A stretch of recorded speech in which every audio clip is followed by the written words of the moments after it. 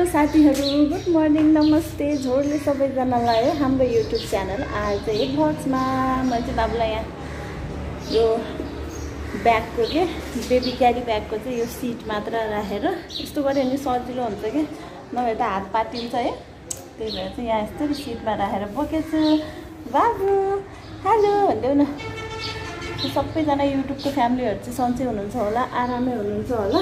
म चाहिँ साथीहरु भर्खर चाहिँ यहाँ नुहाइधुवाइ गरेको है। थुप्रो दिन भयो कि यहाँ पानी पर्ने, घाम राम्रै नलाग्ने। अनि आज पनि ठिकै घाम लागेछ, अलि मधुरो छ। त्यही भएर म चाहिँ यहाँ नुहाइधुवाइ गरेर माथि छतमा एकछिन जान्छु र यहाँ कपाल खोलेर एकछिन सुकाउँछु भनेर चाहिँ हिँडेको। यो पनि सुते थिएँ, ठ्याक्क म निस्किन्छु भन्दा त यो नि पछि उठ्छ होला। यसलाई पनि बोकेर हिँडेको।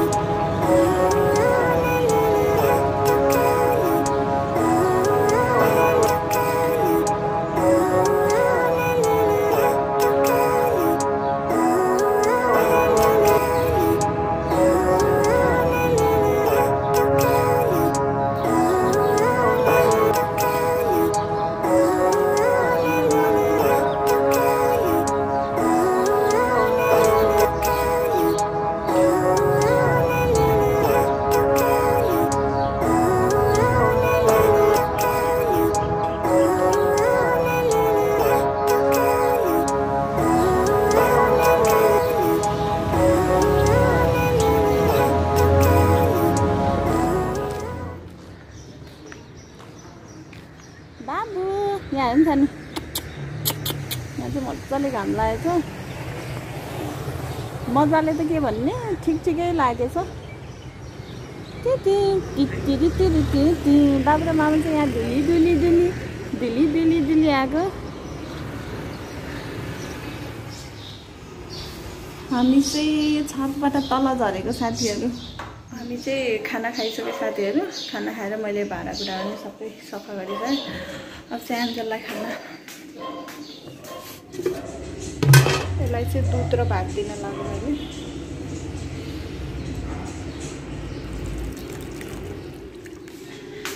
एन्जलले चाहिँ बुबुमान खान्छ।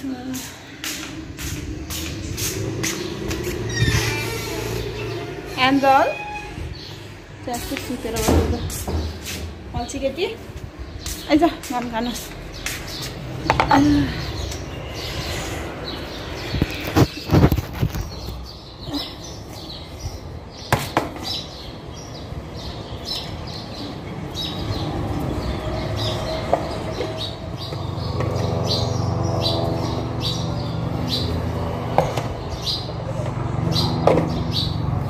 बङ्गुको भाडा नि भरेर दुःख बाँचेको साथी हामीले त्यहाँ।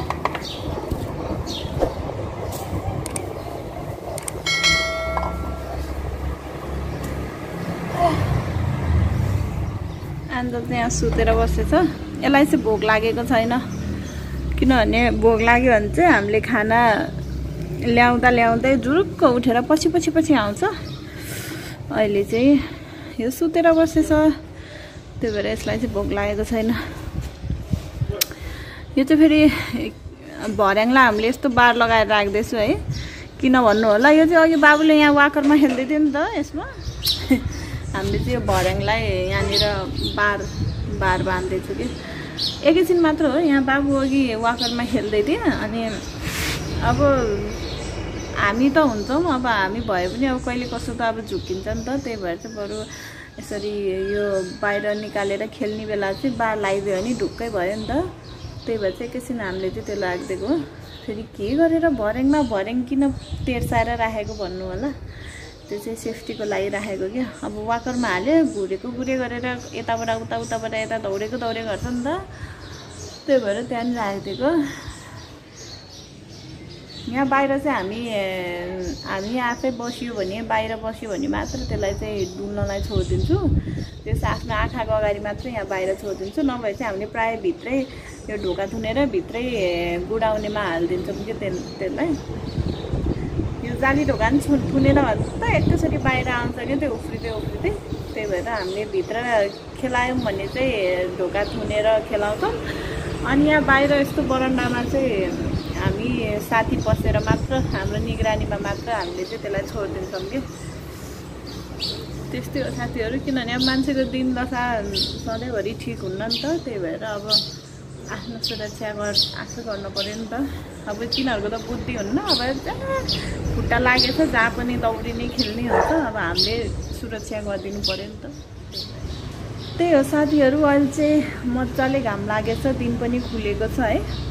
अलि अस्ति चाहिँ पानी परेर अलिक चिसो भएको थियो, अहिले चाहिँ घाम लागेछ। अब चाहिँ गर्मी हुन्छ होला, गर्मी सुरु हुन्छ होला। अनि हामी चाहिँ त्यही खानपिन गरेर बसेको। मैले यहाँ भर्खर एन्जललाई खाना पनि हालिदिएँ। यहाँ बुङ्गुरको भाँडा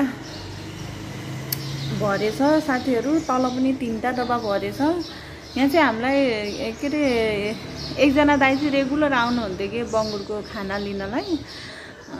बढी भएको खानाहरू अनि सागसब्जीको बोक्राहरू चाहिँ सबै हामीले जम्मा गरेर चाहिँ राखिदिन्थ्यौँ होइन। अनि अहिले चाहिँ बङ्गुरहरू अलि बिरामी हुने मर्ने भएको भएर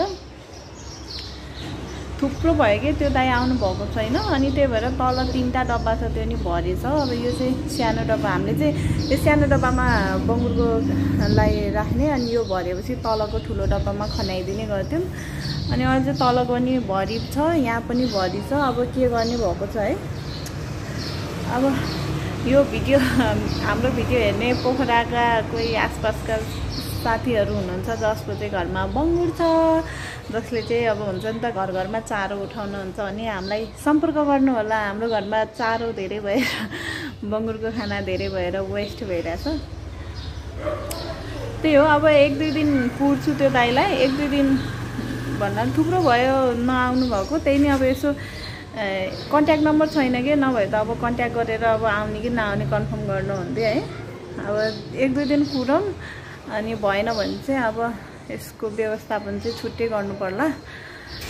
फेरि हामीले त्यो सबै फालिदिने, अनि फेरि त्यो दाइ आउने हुनसक्छ नि त। त्यही भएर यसो 1-2 दिन विचार गर्नु पर्ला, अनि नभए अब यसको चाहिँ व्यवस्थापन गर्नु पर्ला भनेर चाहिँ सोचेको छु है। यस्तै हो, अब खानपिन गरियो, खाइयो, बस्यो। अब के हुन्छ हेरौँ है, आज दिनमा के हुन्छ। अनि साथीहरू हजुरहरू सबैजना चाहिँ आरामै हुनुहुन्छ होला। हजुरहरू कहाँदेखि हेर्दै हुनुहुन्छ हाम्रो भिडियो कमेन्ट गर्न चाहिँ नबिर्सिनु होला। हामीलाई पनि थाहा हुन्छ नि त हाम्रो चाहिँ यहाँसम्मको साथीहरू हुनुहुँदो रहेछ भनेर। त्यही भएर अब फेरि कसैलाई त अलि झर्को लाग्छ नि त कमेन्ट बक्समा लेख्न। यदि झर्को लाग्दैन भने चाहिँ हामीलाई म यहाँदेखि हेर्दैछु भनेर कमेन्ट गरिदिनु होला। मन परेमा लाइक सेयर र सब्सक्राइब गरिदिनु होला।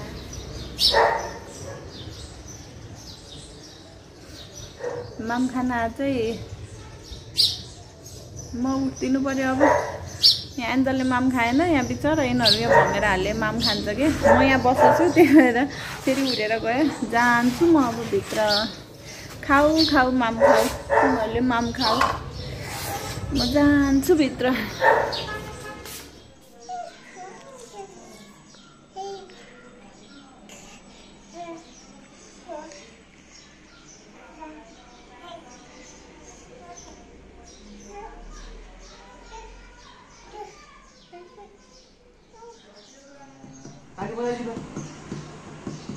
तिम्रो मुटुमा म बकेर बसेकै हो। ताली बजाएको। तिम्रो मुटुमा म ताली बजाऊ बाबु, ताली बजाऊ। बकेर बसेकै हो, अब झुटो नभनेर माया साथेकै हो।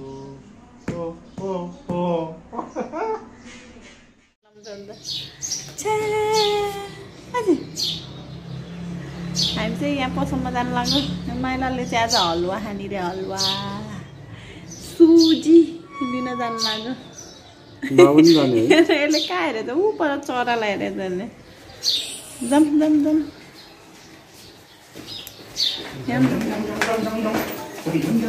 माइलाले चाहिँ हलुवा खाने भनेर हामी चाहिँ पसलमा जानु लाग्यो सुजी लिनलाई। यो चाहिँ छाया स्टोर।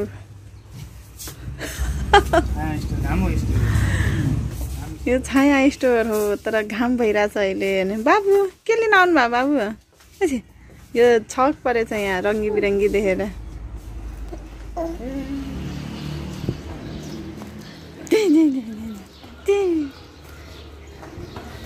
आयम घर हामीले दहीहरू सुजीहरू दालहरू लिएर आएको साथीहरू। ए माइला मेन कुरा त बिर्सेको। देखा आपने लापरवाही का नतीजा है। मेन कुरा बिर्सिरहेको क्या साथीहरू। हलुवा खाने भनेको सुजी लिन गएको मेन सुजी नै बिर्सेर आएछ। यस्तो दिमाग छ नि बा। फेरि गएँ घाम लागेको अल्छी लाग्छ कि हिँड्नलाई त्यही भएर। यहाँ चाहिँ मैले दुध उमालेछु है। अब दुध चाहिँ हलुवामा पनि हाल्न पर्यो प्लस चिया पनि खानु पर्यो भनेर। यहाँ चाहिँ हो हलुवाको लागि सुजी। सुजी चाहिँ मैले थोरै घिउ हालेर यहाँ भुटिरहेको छु है। हल्का रातो रातो बनाउनु पर्यो नि त। घिउ पनि लाग्छ कि लाग्दैन र अलिकति थोरै रहेछ त्यही कोतरेर हालेछु। अस्ति लिएर घिउ सकिएछ कि साथीहरू। अब फेरि लिन जानुपर्ने भएको छ। उहाँ फुलबारी पुग्नुपर्छ नि त त्यही भएर यहाँ नजिकै भए त खुट्ट गएर ल्याउनु हुन्थ्यो। अब फुलबारी जानलाई अलिकति मेलोमेसै मिलाउनुपर्छ कि अब एक्लै गइन्न टाढा पर्छ हिँडेर जान। साथी नै हुन्न भन्ने रे कि माइलाले सुन्ला फेरि साथी छैन भन्छ भनेर। अब एक दिन गएर फेरि त्यो घिउ ल्याउनु छ है। त्यहाँको घिउ एकदमै मिठो हुन्छ कि साथीहरू। मिठो हुन्छ अनि फेरि म त धेरै धेरै खाइदिन्छु है। मिठो कुरा धेरै खाइन्छ। यो हलुवा चाहिँ मैले पढ्ने बेला मतलब कलेज लाइफमा चाहिँ एकदमै धेरै खाएँ। मैले चाहिँ सोमबारको व्रत बस्थेँ नि त। अनि अब आफूलाई कलेज जानुपर्ने काम जानुपर्ने हुन्थ्यो। अनि केही नखाइ कसरी जाने भनेर नि यही हलुवा बनाउँदै खाँदै जाने चाहिँ गर्थेँ। अनि बाबु पेटमा भएपछि चाहिँ मैले व्रत लिन छोडेको है। नभए चाहिँ मैले त्यो बेलासम्म पनि व्रत चाहिँ लिन्थेँ सोमबारको व्रत। अनि खालि अनि फ्रुट्सहरू त हुन्थ्यो नि प्लस अब यो हलुवा चाहिँ मैले प्रायः व्रतको दिन चाहिँ खाइरहेको हुन्थेँ क्या। अनि त्यही हो बाबु पेटमा आइसकेपछि चाहिँ व्रत पूजाआजा गर्न बन्द गरियो है। अनि त्यही भएर खासै हलुवा पनि त्यहाँदेखि चाहिँ खाइए छैन। सायद 1-1.5 वर्षमा चाहिँ पहिलोचोटि 1-1.5 वर्षपछि पहिलोचोटि खाँदैछु होला। अब कस्तो बन्छ है।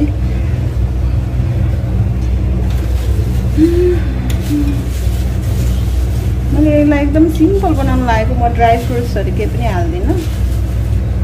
सिम्पलै मिठो हुन्छ कि। ल हलुवा पनि रेडी भयो।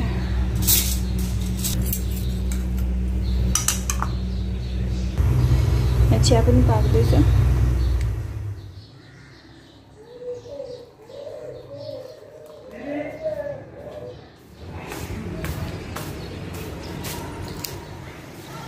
कपडा उठाएको साथीहरू कपडा टिप्यो। कपडा आज चाहिँ हाम्रो कपडा छैन बाबुको मात्र थियो। यो नि हिजोको हो नसुकेको भएर। ल त साथीहरू आजको भिडियो चाहिँ म यहीँ एन्ड गर्न चाहन्छु। यतिन्जेल हाम्रो भिडियो हेरेर हामीलाई साथ दिनुभएकोमा हजुरहरू सम्पूर्णलाई धेरै धेरै धन्यवाद दिन चाहन्छु। हाम्रो भेट फेरि पनि अर्को ब्लगमा चाहिँ हुने नै छ। त्यतिन्जेलको लागि बाई बाई।